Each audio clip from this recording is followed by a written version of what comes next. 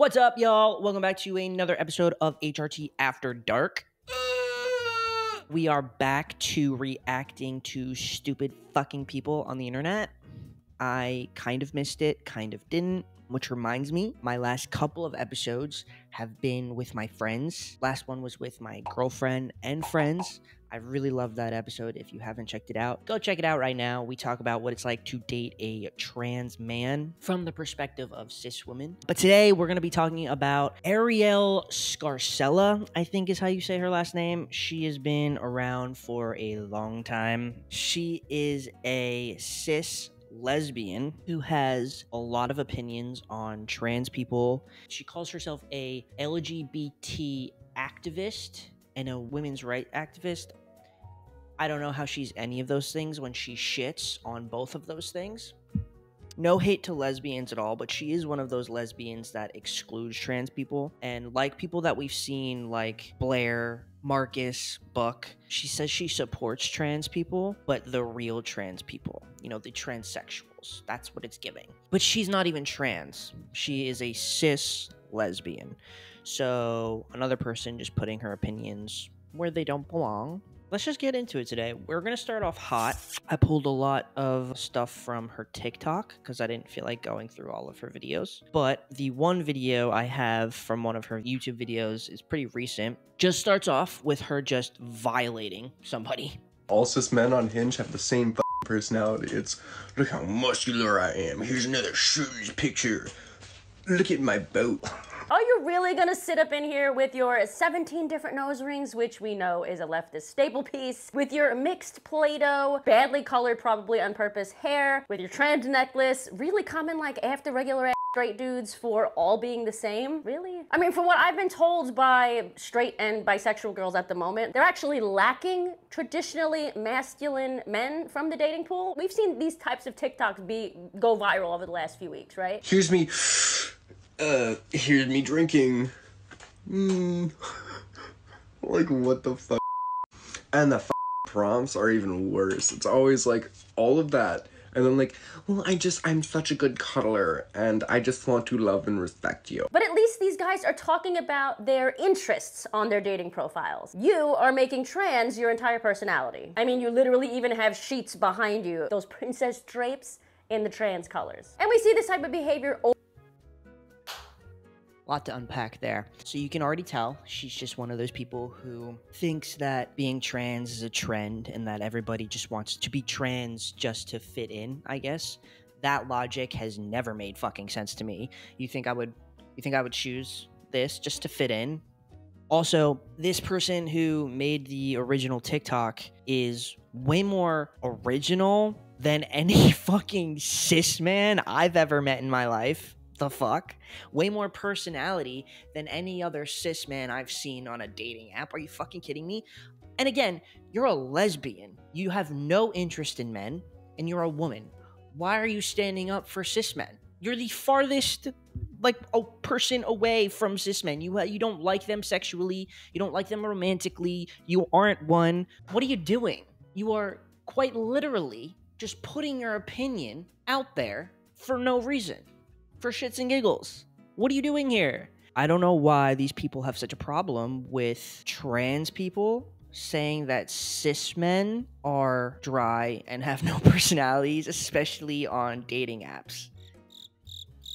Bruh. Yeah, I don't know. That was just a taste of how cruel she can be. Straight up coming for somebody's looks on the internet when she didn't have to, which proves that you are just transphobic at the end of the day. You don't even have any real opinions. You just want to be a dick and you want to put trans people down. Next. Amputesta, I can't make this up, is a trans-abled identity describing someone who internally feels that they have no head, these people have no brain really, or an individual who wants their head removed, though it should be noted, and they just have this in parentheses, though it should be noted that that person does not want to die. Serious question, does Sleepy Hollow count as like a fetish movie for these people? You know, the Headless Horseman and whatnot. Sends the list, a trans-abled identity referring to someone who internally feels that they have no face. I need a face.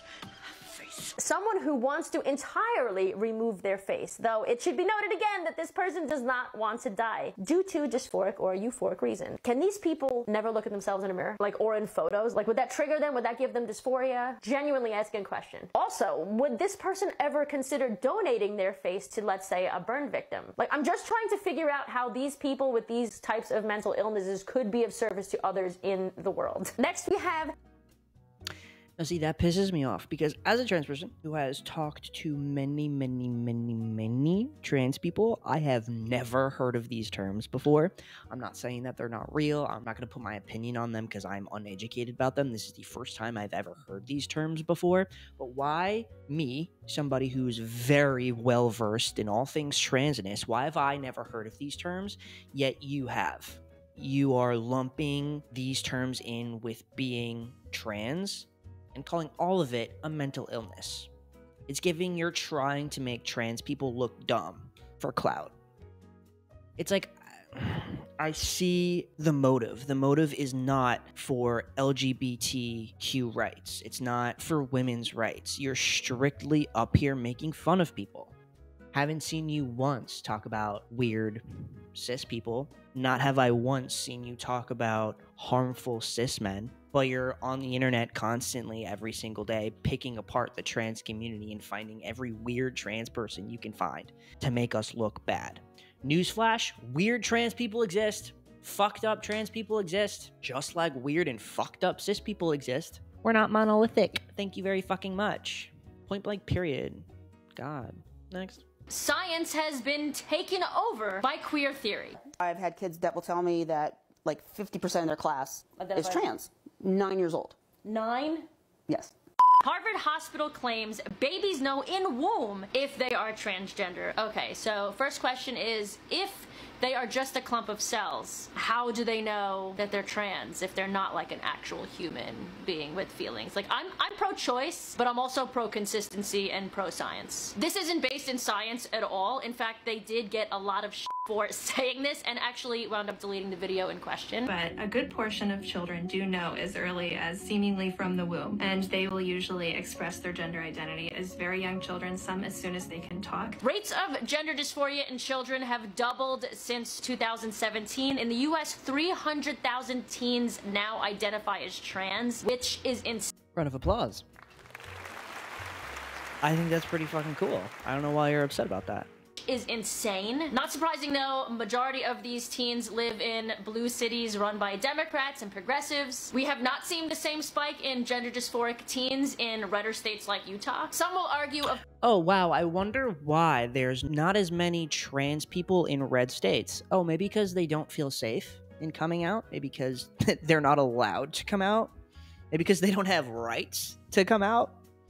The math is there, girl. All you gotta do is think. It doesn't mean anything. It doesn't make your argument better by saying that there's not as many trans people in red states. All that does is actually make you look fucking dumb. Of course, people are going to come out where they feel safe. I mean, is it me? Are we good? Are we okay? Are we using our context clues here? I don't know the science behind. I don't know if people know they're trans in the womb. I don't know. Nor do I fucking care. Never have I once, specifically me personally, have tried to prove that I felt like a boy in the womb. No, I didn't feel like a boy in the womb. I was barely a person. Like, you're right. I agree with you. But like, why do you care? You're not trans. It has been proven. Most trans people know from a very young age that they are trans. That's it. So I don't know what you're doing, talking about they don't know in the womb. All of this is just hibbity blah blah, hibbity blah blah, to get some views in the fucking internet. Trans girl eats at Disney. Little red wagon corn dog. 7 out of 10 so moist. Okay, I cannot be the only person that realized that this person used a word that no woman will use. No woman that speaks English will ever use. Specifically, the last word in that person's sentence. She's talking about the word moist. She is talking about the word moist. Okay, just wanted to make that clear.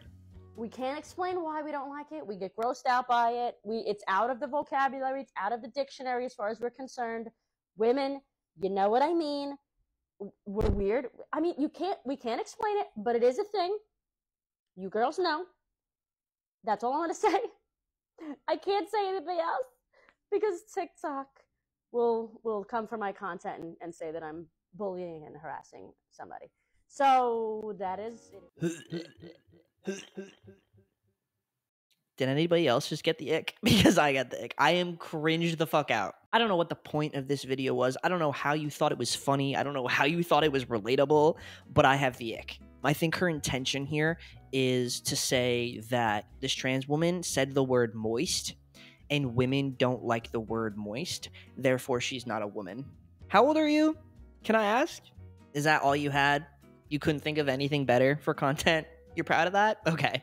I don't think I need to say anything more about that. That's childish. That was childish. Also, it's 2024 now. We can say the word moist, right? That's like such a millennial fucking like joke now. Like, come on. Gender dysphoria has been proven to be an actual real thing that people experience. Brains are tricky like that, right? There was even a scientific study a few years back that proved this to be very likely even back then. Do you remember the story about the twins? One of them had a botched circumcision. The parents decided to raise him as a girl. He got the surgeries, had massive gender dysphoria his entire life, and then when he found out the truth that he was being raised as a girl even though he was male and was a boy that did not have gender dysphoria, that had gender dysphoria because he had these surgeries, wound up committing. This very experiment proved that raising somebody as the opposite gender doesn't make them the opposite gender. And you know what? Most of us in the LGBT community and overall society were on board with this because, of course, this is backed by science. It doesn't mean that there aren't nuances in the way somebody's body, male or female, presents itself as far as weight distribution, body hair. Of course, some males have more breast tissue than some females. Of course, some females have more body hair than some males. Being a lesbian, I'm not the biggest fan of body hair. I don't know what fucking body hair has to do with you being a lesbian, okay? I'm sure you've heard of that story. Most trans people have. To me, the way Ariel took that was, see, this is why. This is why you shouldn't change your gender. Bitch, what? To me, what that says is you always know. You always know who you are on the inside. Nobody can tell you what your gender is. It is for you to figure out yourself. Which is a non-binary person who's attracted to other non-binary people. Okay, so it's non-binary people that are attracted to other non-binary people. Did I get that right? Because no. Most non-binary people don't get top surgery. They don't go on HRT. They literally just dress differently. If that Oh, she's uneducated. I don't know if I would say most non-binary people don't start hormones or get surgeries. I know for sure I would definitely not say that non-binary people just dress differently. I would say there's a hell of a lot more that goes into it than that. Miss Ignorant.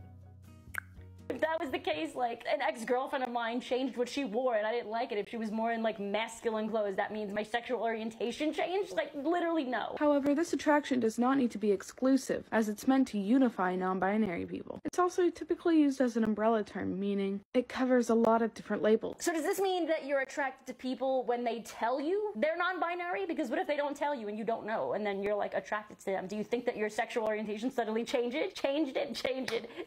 To me, this sounds like Ick. Again. Cringed out. Again. Also, like, it's not that fucking complicated. You are overcomplicating it to make it seem like being non-binary is this really complex fucking thing when it's not.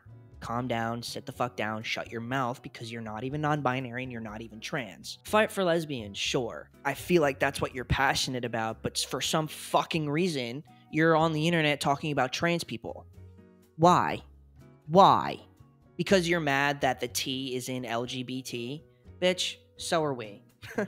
So are we. Like, I don't know what to tell you. Bottom line, you're overcomplicating what non-binary is just to make people think that it's ridiculous and crazy. It's not that fucking crazy and it's not that hard to understand. Mind your own goddamn business. Okay? Okay. Next. they, them. I'm oppressed now. I use she, they pronouns because gender's fake and I'm not really a woman, but I was raised a woman and I will always be perceived as a woman, and I don't have gender dysphoria or any body dysmorphia when it comes to my parts or gender, but I'm not a girl.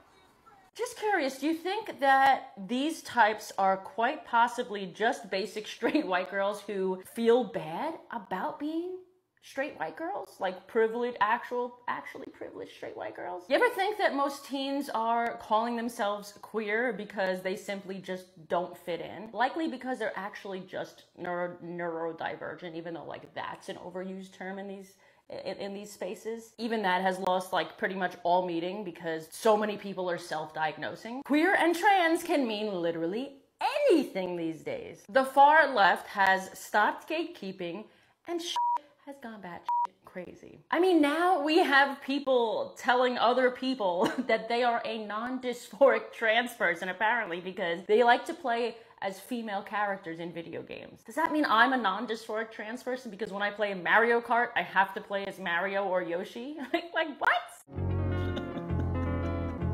I've talked about it many times, the whole debate of if you need gender dysphoria to be trans or not. I don't care. Like, point blank period, I don't care. So why do you? Look, like, I'm not saying I understand what Blair and Buck, Caitlyn Jenner, like, I'm not saying I get where they're coming from. I'm not saying that, but at least they're trans. You know what I mean? Like, that makes it worse sometimes, yes, but, like, at least maybe they have more of a right to talk about it. Where, like, oh my god, you're just putting your nose in shit where it does not fucking belong. You're a pick-me. As a trans person, I don't care if you have gender dysphoria or not. Dysphoria. I don't care if you have gender dysphoria or not. You call yourself trans, you tell me your pronouns, I'm gonna respect that. Because why wouldn't I? This is not a new fucking concept. Boiling gender and pronouns and dysphoria down to picking your little video game characters is hurtful, and it's disrespectful, and it's mean, and you're a bitch. I don't know where this whole, like, people pretending to be queer to fit in comes from. I mean, I guess I can see where it comes from because I do think that, like, queer baiting is a thing, and, like, I do think there are people out there that pretend to be trans, but, like, trans people know. Trans people know who those people are, and we don't claim them. But also, we know to shut the fuck up because it's not our place, because we know the struggle of people telling us who we are. And as a lesbian, you would think you understand that too. Like, you're pulling content out of your ass and it shows. Like, your shit makes no fucking sense. This is the last one. I just need to put it out there, like, I'm so over my day-to-day life where people cannot gender me correctly. And the worst part is the people that aren't gendering me correctly are people that know that I'm trans and know that I'm going through transition. Okay, so now just like, let's be clear here. We have two choices. Number one, get angry, make a TikTok about it, and possibly get validated or invalidated by the external world. Or two, let stupid shit like this go. Especially if people are purposefully trying to upset you. Are they really worth your time, your energy? You guys really have to learn how to intentionally disconnect from the drama, from the bull. Are you kidding? Are you fucking kidding me? Who do you think you are? You are a cisgendered woman on the internet telling trans people how to deal with their problems. What? You're a nobody. You don't have any knowledge, any experience with this. You guys need to learn how to just handle this without posting it on TikTok and creating drama. Then what are you doing? You are on TikTok spewing your fucking bullshit, creating drama, getting mad about other people on the internet. You are doing the exact same fucking thing about your own shit. Actually, no, you're on the internet just causing fucking drama, period. So as a trans person, since I am one, I can sit here and say that that is extremely fucking frustrating. In my personal opinion, from what I can see, trans people don't get mad about people who don't know that they're trans misgendering them. We don't get outwardly mad about it. Internally, we get mad. Sure, it hurts, and it's allowed to hurt, and trans people are allowed to get their feelings hurt. Can we say that again? Trans people are allowed to have feelings. We're not here to obey you, first of all. Second of all, we don't get mad when they don't know we're trans. We don't start a scene. But when people, when close ones, when loved ones misgender us and they know that they're trans, it hurts even more. Or when somebody's doing it just to be a dick, just because they are transphobic, why isn't this person allowed to have a reaction to it? Why aren't they allowed to talk about it on their own platform? You don't want to fucking see it? Block them. Don't look. Scroll. You have options. You're acting like a therapist on TikTok in this video. You just need to let it go. Like, you just need to stop creating drama for yourself. Oh my god. I'm gonna stop there before I say some foul shit, to be honest. If you've made it this far, I appreciate you watching. Let me know who else you want to see me react to. I don't think there's enough people standing up against these transphobic people, and maybe I'm petty, maybe I'm toxic, I don't fucking know, but an eye for an eye, bitch. Glad we squared that away. I love you all so much. Please subscribe to my Patreon. That would be great. I would really appreciate it. I always have bonus content up on there. Join my Discord. Turn on my post notifications on YouTube. I would greatly appreciate that. I post every Tuesdays and Fridays after dark, and the podcast. If you haven't checked out the podcast, please do. I've talked with so many great and loving trans people, and they deserve to get their stories heard by you. So go check it out. And follow me on Twitch, because I stream every Wednesday at 7 p.m. Eastern Standard Time. All right. I love you all so much, and I will see you next week. Okay, bye.